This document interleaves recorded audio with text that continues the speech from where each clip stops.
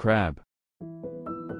Crabs are generally covered with a thick exoskeleton. Crabs are found in all of the world's oceans. Crabs are mostly active animals with complex behavior patterns. Seal.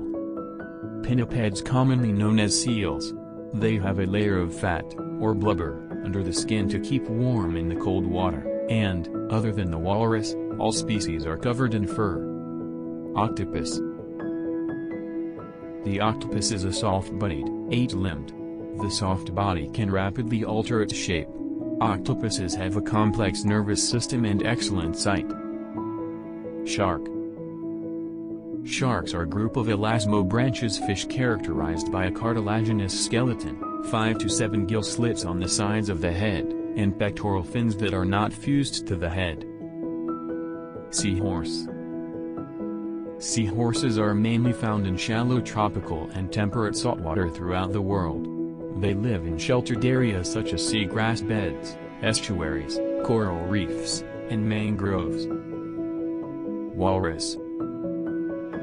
The walrus is a large flippered marine mammal with a discontinuous distribution about the North Pole in the Arctic Ocean and subarctic seas of the Northern Hemisphere.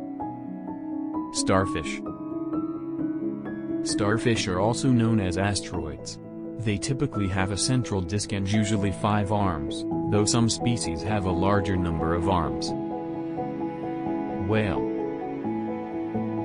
Whales are fully aquatic, open ocean creatures. They use their throat pleats to expand the mouth to take in huge gulps of water. Whales evolved from land-living mammals.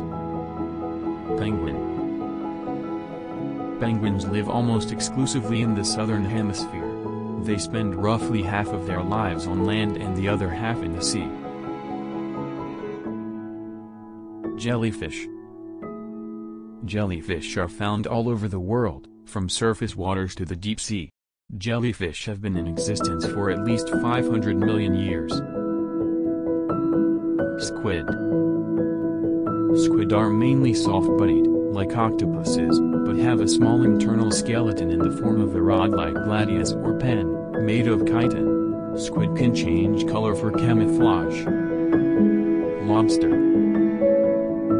Lobsters have long bodies with muscular tails. Lobsters, like snails and spiders, have blue blood due to the presence of hemocyanin, which contains copper.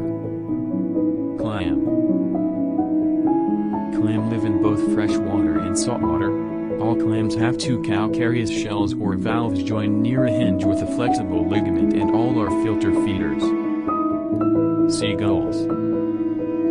The seagulls are generalist feeders. In the air, they are able to hover and they are also able to take off quickly with little space. Dolphin. Dolphins use their conical-shaped teeth to capture fast-moving prey. They have a layer of fat, or blubber, under the skin to keep warm in the cold water. Cormorant. Cormorants are fish eaters, catching the prey by diving from the surface. They are excellent divers. Some cormorant species have been found to dive as deep as 45 meters. Pelican.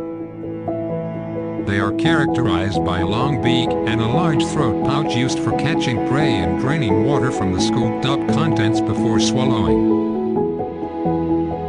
Sea turtle. Sea turtles, sometimes called marine turtles, are reptiles of the order Testudines and of the suborder Cryptodera. Coral. Corals are marine invertebrates. Most corals obtain the majority of their energy and nutrients from photosynthetic unicellular dinoflagellates of the genus Symbiodinium that live within their tissues. Eel. An eel is a ray-finned fish. Eels undergo considerable development from the early larval stage to the eventual adult stage, and most are predators. Albatross. Albatrosses are very large seabirds. Albatrosses are the most efficient travelers of all vertebrates on the planet. They expend very little energy soaring hundreds of miles over the ocean each day. Stingray. Stingrays are common in coastal tropical and subtropical marine waters throughout the world. The mouth of the stingray is located on the ventral side of the vertebrate. Sea slug. Sea slugs have an enormous variation in body shape, color, and size. Most are partially translucent. Sea otter. Although it can walk on land, the sea otter is capable of living exclusively in the ocean.